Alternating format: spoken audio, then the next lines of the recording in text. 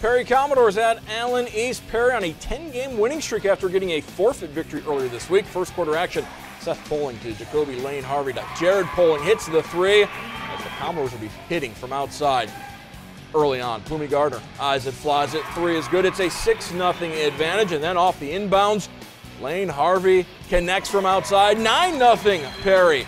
Other end Mustangs, Luke Perkins, nice pump fake, drives baseline, gets the home team on the board, but Perry gets off to that great start.